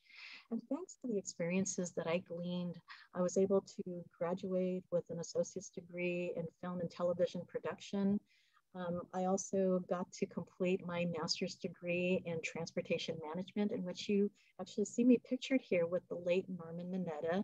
He and his cause has been so instrumental in my life and in my side hustle or side career as a filmmaker, in which my interest is in emergency and disaster management, which is a transportation issue.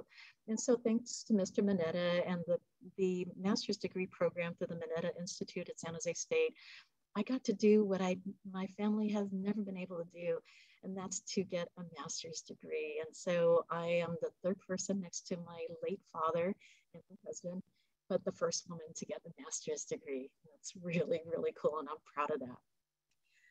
Thanks to Phi Theta Kappa, I've been able to glean the experiences that I learned as a chapter leader, as a struggling officer, as a struggling filmmaker, to keep fighting, keep working on completing my film. And so thanks to our wonderful dedicated crew, we were able to enter the last mile to a number of film festivals. And so we got into Cinequest, which is a big film festival in my neck of the woods in Silicon Valley and San Jose. And it was a wonderful opportunity to use my skills in networking and breaking out of my shyness shell and start interacting with people. And normally I'm shy because of the job that I hold, which is president, I'm forced to go out there and reach out. And you know what? It's not that hard and it's not that scary. So thanks to my experience at Phi Theta Kappa, I got to really interact with some really accomplished filmmakers and also have the guts to reach out to my documentary subject, who was featured at a pregame show on Thanksgiving Day last year. He has an incredible story.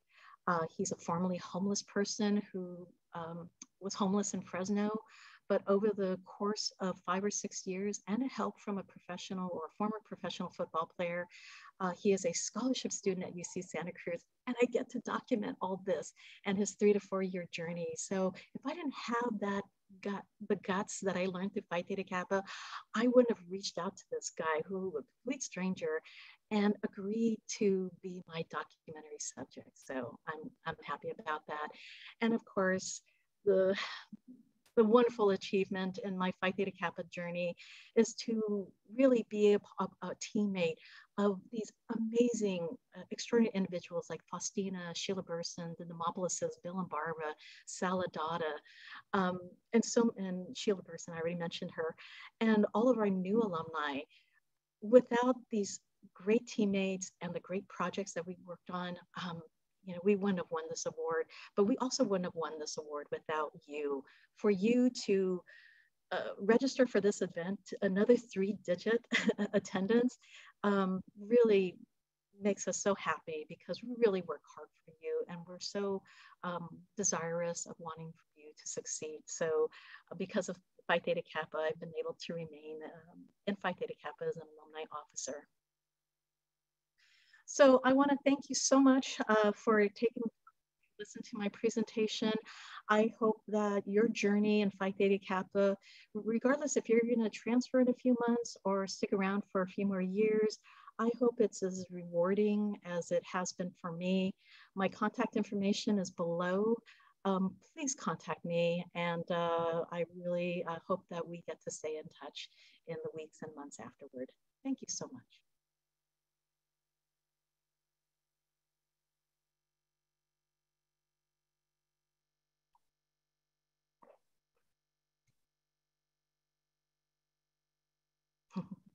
Great. I could field, if you have a question, I can field 1 or 2 questions. How do I find out what chapter I'm a part of? Okay. Are you, what college are you from? Sacramento City College. Oh, okay. Wow. I used to, I'll find that out for you, but I know I've got the roster that has all the colleges and the chapters, but you definitely do belong to Beta Eta Psi, I think is the chapter name. That's a bad joke, but it's all Greek to me, but it's okay. I kind of put you on the spot, so it's okay. That's all right. Okay. I think all the chapters are listed on their regional web page. All the chapters. Yeah. Okay. Yeah, I used to. I'm getting better at it, but there are, I'll get really good with knowing the chapters, but I'll look for it whenever I've got a break, and I'll let you know by the end of the presentation or the end of the boot camp. Okay. Okay. Thank you. Okay. Thanks, Nicole. Thanks for asking. I'm so glad you're here. Thanks. All right. Abby, unless there's any additional questions, I think we should probably just move on. Actually, we're making really beta Eta Psi. Thank you. Yeah, I don't see any questions in the chat. I just see it blowing up and saying thank you so much. But yeah, thank you so much, Christine, for that. I believe that there is going to be a short break. Yeah, so let me get my, excuse me, a frog in my throat here. So what we're going to do is we're going to go ahead and go into our breakout rooms. There should have been somewhere in the chat in the survival guide. It might be a little bit earlier. Actually, I'll take a look at the chat here. If you scroll up, probably close to the very beginning, which is easy to do, you should see a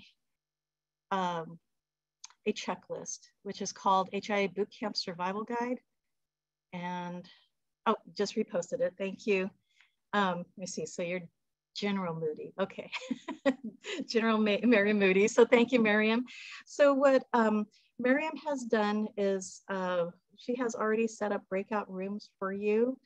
And actually, and before we get into our breakout rooms, if you are an advisor, you know, if I could just ask you whenever you're in a breakout room, just feel free to introduce yourself and take time to, and hopefully everyone will have the opportunity to introduce themselves to everyone. Advisors, you don't have to moderate the whole thing. If you'd like to pass this on to a chapter, a brand new member or chapter officer, you know, and please, you know, for those who are brand new, please don't be shy.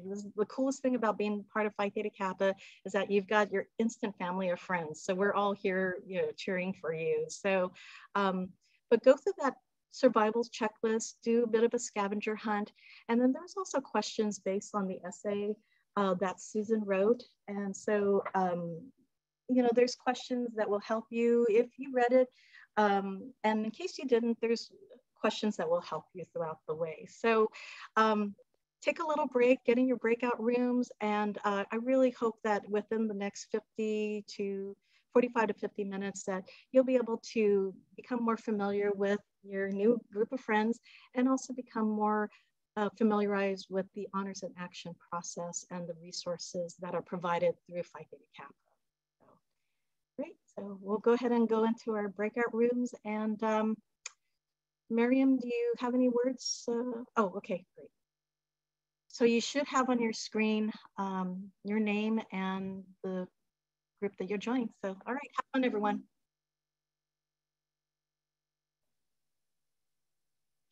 And thank you, Miriam, for doing all this.